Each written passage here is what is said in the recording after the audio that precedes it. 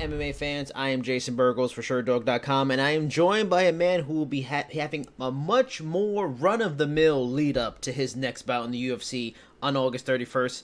Well, as run-of-the-mill as a trip to Shenzhen, China can be, he will look to bounce back from a loss to Vincente Luque in his debut by putting a hurting on home country favorite Song Kenan, and that is Derrick D-Rock Krantz. Mr. Rock, sir, thank you for joining me tonight, less than 2 weeks away from your return to the Octagon. Yep. Thanks for having me. Now, your debut in the UFC is surprisingly common, even with fighters from the LFA, you know, super short notice and often less than a week like it was for you. I wanted to talk with you about your usual process in the lead up to a fight compared to how this fight went on, like, it was like 6 days notice or even less. In an interview with MMA Fighting, you mentioned weighing 190 when you got word of the fight, 10 days out from a fight with a full camp, which this definitely wasn't. How far are you usually from 170? Is it 190 or are you usually lower than that? Yeah, usually I was lying a little bit. I was 197 that day. Ooh. Yeah, but they were kind of freaking out on the weight cut, so I told them I could make it, and I made it. But right now I'm less than 2 weeks away, and I'm about 182 pounds. What was that cut for that last fight? Would it be? Could you say it was the worst cut you've ever had to go through because it was so much and such a little bit of time? Absolutely. I definitely celebrated that Mother's Day, and felt it. In the same article, you mentioned you were helping teammates prepare for the fights they had coming up, and you weren't really necessarily training and preparing for a fight that you thought you had coming up. You always hear about fighters wanting to peak at the right time heading into a fight, sharpness-wise. Where did you feel you were going into that UFC Rochester fight compared to, a normal camp? Did training with your teammates make the preparation easier, or was it just really not your optimal level of sharpness you would prefer going into a fight? Yeah, I would say if I didn't cut that much weight, I would have been pretty sharp. I definitely had a really tough time on that weight cut, but I signed up for it. I told them I could make weight, so that was just that's all she wrote, man. Was there ever a time that it was bad enough you're like, I don't know if I can do this, or you were always sure you could figure it out somehow? Oh well, that honestly, that was the first time I've ever felt like health-wise I was in danger. Like, maybe I might die from a weight cut, but Wow. I mean, I never felt that bad before, and it really opened up my eyes. I made sure this training camp that my weight's already there on point. If at most I should only have to cut 10 pounds, and I'll be able to rehydrate and perform at my full capabilities. What does something feel like that feel like? Like, we've seen videos, like, for example, we saw a lot of fans saw Aspen Ladd like a month or so ago with her really tough weight cut. What does that feel like when you are feeling, like you said, almost like close to death? Like, what is, I don't think anybody can really understand unless a fighter kind of explains it to them. No, I mean, it was a bunch of things. My throat swelled up. I had a pain in my chest, and I was pretty incoherent. Like, my mind wasn't there. Wow. And pretty much, I guess I did it to myself. It was just one of those things. It all played out. I got a lot of respect for Luque. He's a heck of a fighter. I've been following him since we fought, of course. But I'm not taking anything from him. I mean, he hits hard. But I feel like me with a full training camp, that fight could have gone way different. But those are all what ifs. Right now we're focused on Song Kenan, and I get a couple wins, start making myself a little more noticeable in the UFC. Maybe I can call him out again. But right now it's all about Song Kenan. Now, I'm glad you brought up that you feel like it could have been a different fight, because in the fight you were doing really good. I mean, you hit him real big shots early, you took him down, you got his back, you even got a guillotine. Was there ever a point in the fight, because this is your UFC debut, every fighter wants to know how they can stack up against that level of talent, even if they believe they can no matter what. Was there a time you're like, damn, this is going a lot easier than I expected right now. Absolutely, absolutely. All until about my body just gave up. I was completely fatigued by the time he stood up.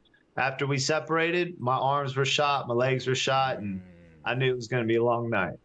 Now, unfortunately, he was able to get the finish later in the round, like you just mentioned. Looking back, because I know you've mentioned in media interviews you were getting lined up for a fight with the Contender Series.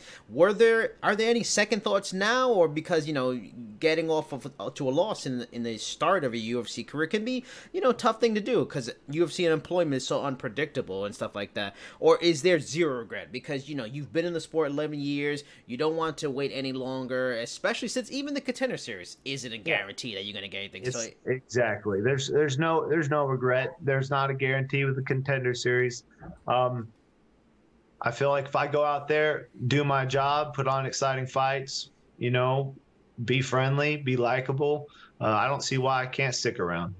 What was the experience like for you? LFA is a notable promotion. It does worthwhile shows a lot, so it's a good place to transition from into major events like the UFC. But when you are in the cage, going through all the media obligations before that, do you feel like the heat of that spotlight, or was it because it was just so damn quick, such a whirlwind, you didn't even really have time to let it digest? It was just kind of just fun and exciting, that whole first experience. No, it really didn't digest till after the fight.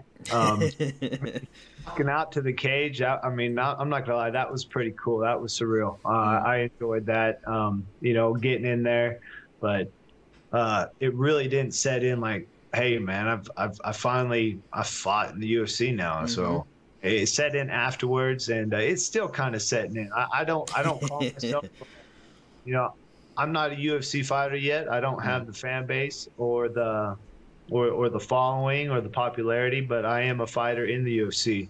So I plan on, reaching for the stars, making statements, and putting the whole welterweight roster, make them notice. Now, has there been a noticeable change for you? Like, has the social media gone up? Have you got more notice for the people that really don't get the sport? When they say, hey, you do UFC, now you can say, yes, I UFC. Has things changed for you? Have you become a little bit more popular and a little more famous around the way? I guess you can say that somewhat. I'm from a small town. We're about 30,000 people, if that. And, I've been since fighting regional and all over the place. I've created a pretty big name for myself beforehand. Now it's just, I got this really cool title, UFC, in front of it now. You are a Texas guy, like you mentioned, small town. You haven't had to do any real crazy traveling too much during your career yet. However, for this second UFC fight, like I mentioned earlier, you will be heading to Shenzhen, China, 13 hours ahead. First, when the location was offered, was there any apprehension, like, I don't know if I want to do this, or it was like going far away to some foreign, foreign land, did that intrigue you on some level? Well, it was a little bit of both. I wasn't looking forward to cutting weight on an airplane, but I didn't want the matchmakers to think that I'm the type of fighter that's hard to deal with. Right. So here I am, I've always wanted to go to China, but, I won't be able to enjoy the cuisines or any of that, 'cause I'm going to be cutting weight. But it's still going to be a great experience, and I plan on going down there and getting paid. That's fascinating, too, because you never really think about that. Like I mentioned, the 13 hours, but I didn't really factor in, you're going to be doing it like week of fight. I'm guessing you're probably going somewhere like 7 days out or so. What is weight cut on a plane like? Like, what is the preparation for kind of doing some of the weight cut process on a plane? Yeah. Well, I've talked to a couple folks about, the whole flying for many hours, and, they talk about moving around a lot, drinking plenty of fluids, wearing compression socks, compression clothing, try to help you keep you from swelling, sweating after you get off the plane. So I've heard a lot of things, and I'm obviously try it all out, because what I don't want to do is go to China and be completely just exhausted from a plane ride. Now, I'm guessing, is it 7 days out you're going? Yes, I'll be leaving this Saturday. So, I mean, I've talked to some people that have done like long-term traveling, and they say, it takes almost like a day. Like for every hour you go, you almost need like a day of recovery. What are some of the other things you're doing when you get over to acclimate real quickly, to get used to, like, are you packing like almost a whole luggage case of just your food? Like, what other things are you doing in preparation from what people have told you to get ready for something? You may never do this again. This is a rare thing that the UFC goes to China, so you're in a unique situation not many fighters are put into. Yeah, I'm just bringing the necessities, dude. The stuff that I need to to rehydrate well. Sauna suit, all that good stuff to get my weight down. I plan on I'm going to start this Wednesday on trying to change up my sleeping schedule. So stay up all night Wednesday and try to sleep Friday. And I'm trying to get ahead as much as I can, but I still, I'm still working, so I got to help out. And once I'm done with that, then I can fully focus on making weight and fighting Keenan Song Kanon. Now, what's fascinating is you're getting put into the old Rocky IV situation where you will be one of the fighters pitted as the foreign invader against a national representative in Song. Are you excited for the role you will be put in by these fans as the hated villain from America as you enter this cage? I never really thought about it. My goal at the end of the night is to make more fans, So I mean, I plan on taking out their hometown boy, but I'm gonna be respectful, humble, and try to make some more fans out there. So there won't be any like a flag draped on you, or any kind of really America song, or just full on America short, anything unique to say, look, America's in the house. Nothing like that. No, I'm not a showboat like that. Maybe I should, but no, I didn't plan on it. Now, break down Kanan's Song for me, and explain what makes him a challenge for you. And on the flip side, what do you bring to the table that can cause him some serious problems on Fight Night? I've watched video on him, and he's an all-around good fighter. He likes to rely more on his stand-up. He likes to use his kicks, and he hits hard, so he's always looking for the knockout. He's got submissions for victory, so I mean he's got jiu-jitsu. So he's an all-around good fighter. He's just tough as nails. He can take a good punch. I think I could test him a lot better than what other folks have. I come with a lot of experience. I hit just as hard, or if not harder. Let's say I'm a black belt in jiu-jitsu, so I mean, it's gonna probably turn out to be a really good fight. I mean, a lot of people would say that for your debut, especially on such short notice, you got, in a way, thrown to the wolves. You got a ranked guy right out the bat, a guy who's on fire, rising talent in the division. Do you feel Song is as tough a test for you as Vincente was? Maybe less so, maybe more so? How does he rank up against a guy like Vincente, which you did very well against early on? Every fighter has their good and bad attributes. You can't really tell until you get in there. So I'm going to take the fighter as, he's just as good as Vincente or even better. I'm not looking past him. I'm respecting him as a fighter, and I'm going to go out there. I'm going to fight him at my best.